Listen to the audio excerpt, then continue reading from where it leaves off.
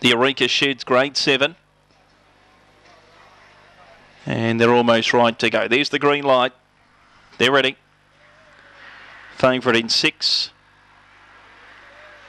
They're racing.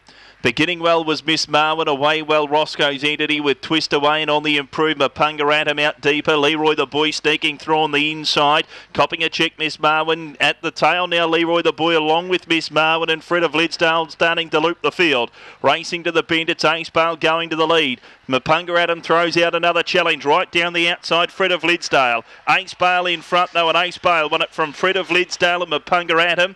Leroy the Boy found travel and managed 4th. Next across the line was Roscoe's Entity from Miss Marwin Twist Away, 25.75 the run.